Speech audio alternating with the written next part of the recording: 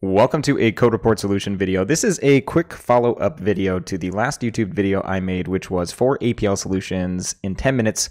Hopefully this will be 4 more APL solutions in 10 minutes, as there were a number of comments posted with alternative solutions that I wanted to also explore in this video. So I'm not going to cover the problem here. If you haven't seen the original video, I will link to that video in the top of the description down below. So go watch that first. And before we hop into the alternative solutions that were provided by commenters, I want to highlight 2 things. The first one is that any Unicode APL solutions that you post in the comments, I actually don't get to see because YouTube auto-removes them.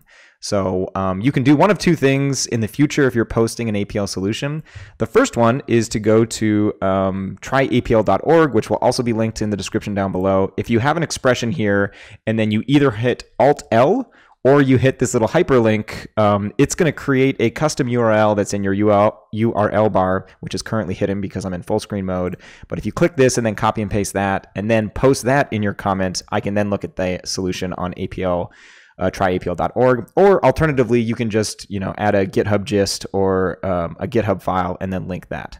So that's the first announcement, or the first thing I wanted to mention. The second is that a user, or I shouldn't say user, but Richard Park, who's an employee at Dialog and an APL guru, at least compared to me, has created a response video to my original video, which is looking at a couple more alternative solutions and then also comments on some of the performance considerations with respect to these solutions. So if you enjoyed the first video, definitely check this one out.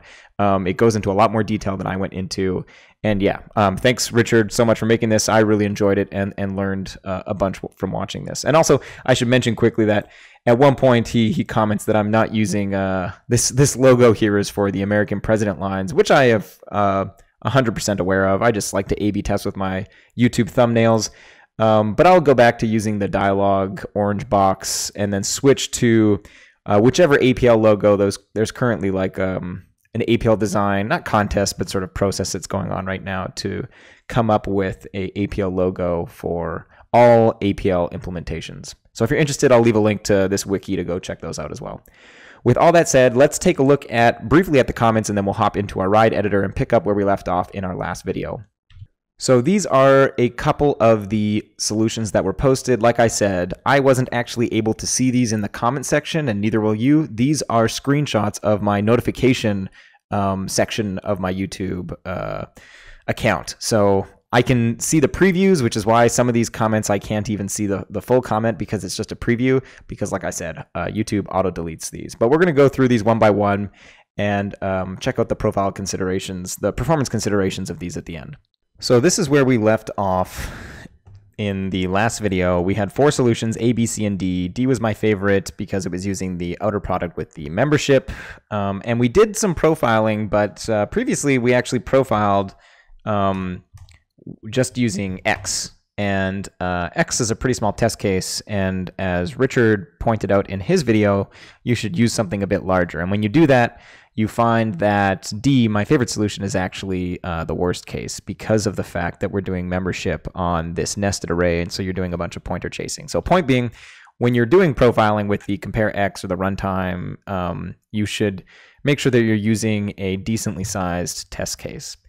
So what we're going to do now is we're going to look at the 4 solutions that I picked from the YouTube comments that got auto-removed, and we're going to walk through those, and then we'll re-evaluate sort of the perf of these 8 different solutions in total. So solution number 5 is the following from someone's username, who I'm sure it's not to their real username, is Willwork. And so we'll refer to this user as Will. Will starts off the solution by doing a 2 composed with pick, and this is basically an alternative way of spelling the 2, I believe it was index. So this is the same. This is just a shorter way of doing index, whereas index can retrieve more than 1 element at a time. Pick can only retrieve 1 element, but we're only concerned with 1 element here, so this is actually the preferable way to do this.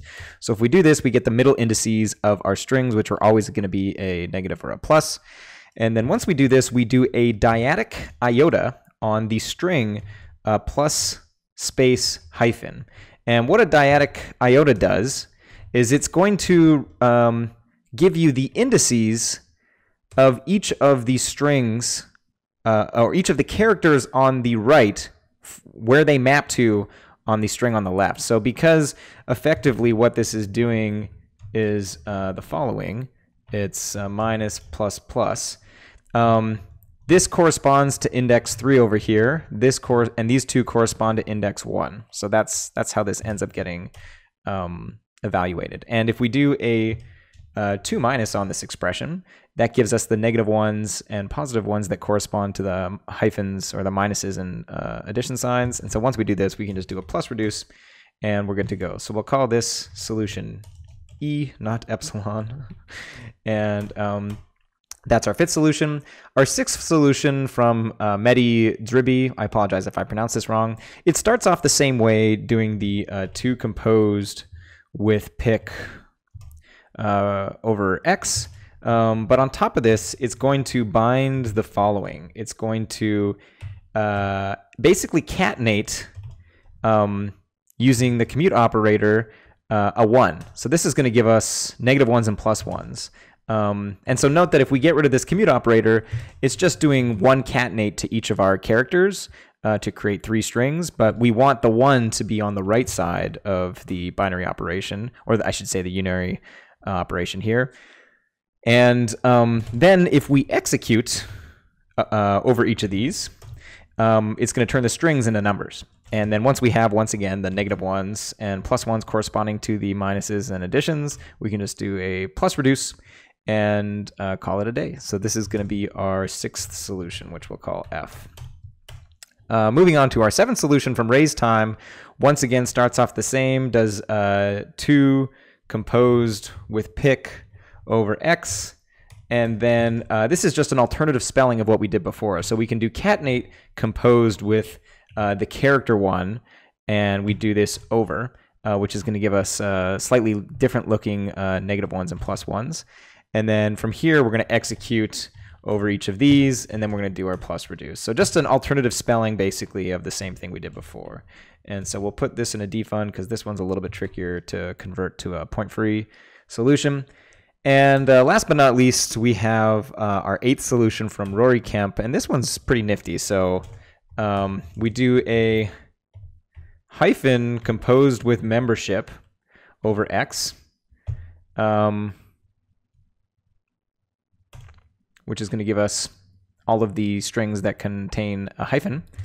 And then from here, we do a negative 1 to the power, which is going to convert these to negative 1s and 1s. So that's a neat little trick. And I actually don't know how this 1 decode works.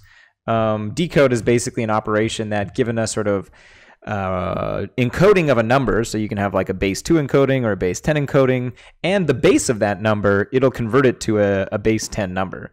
So if we do this, somehow that gives us 1. I'm not sure what the negative 1s map to. So for instance, if I do 1, 0, 1, and we do 2 encode, that's going to give us 5, because 101 is the binary representation of the number 5. It's 2 to the power of 2 plus 2 to the power of 0, which is going to be 4 plus 1, which is equal to 5. So I'm not exactly sure how this is equivalent to plus reduce. Rory, if you're watching this and you want to explain, feel free to in the comment section down below. But this will be our 8th solution. And so now I'm going to skip ahead to when we have all 8 of the solutions on the screen. So here are all of our 8 solutions back to back, and we just hit enter on our profiling line. We will let this run and see what is the fastest solution. So you can see here clearly the solutions F and G that involved the execute going from strings to numbers are by far the slowest. So we're going to delete those 2 and then run this again. And there you have it. E is our fastest solution, which, if you recall, is the 2 composed with pick and then using the dyadic iota. So a bit surprising that that is so fast. But yeah, pretty cool to look at all these solutions. And once again, the purpose of these videos is just to highlight how easy it is to explore different solutions in APL because of the nature of the language. That's it for today's video. I hope you enjoyed, hope you learned something, and have a great day.